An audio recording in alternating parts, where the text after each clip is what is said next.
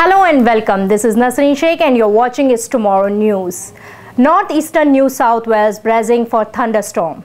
Thunderstorms with the potential for giant hail are forecast to batter northeastern New South Wales after one man died and thousands were left without power when the storm wreaked havoc across Sydney.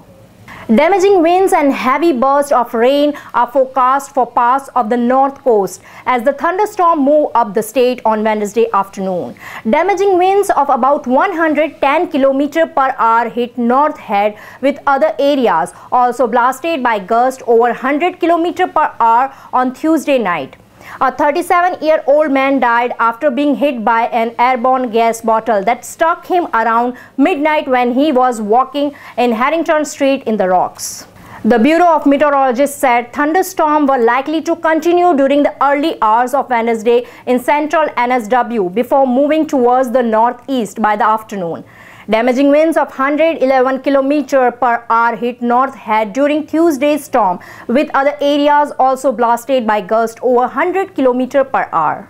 Hail more than 5 centimeters in diameter battered Mittagong in the southern highlands, while hail more than 2 centimeters hit Tuncurry on the mid-north coast on Wollongong south of Sydney.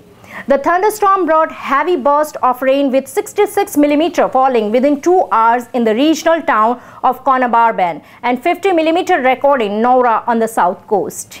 State Emergency Service Assistant Commissioner said there were more than 900 calls for help, with North Sydney suburbs worst affected.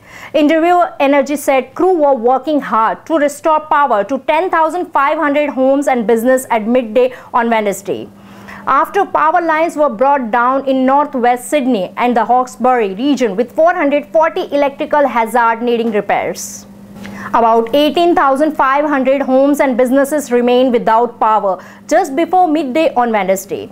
The Bureau says a low-pressure system is also expected to generate showers and thunderstorms across the southeast of NSW on Wednesday afternoon.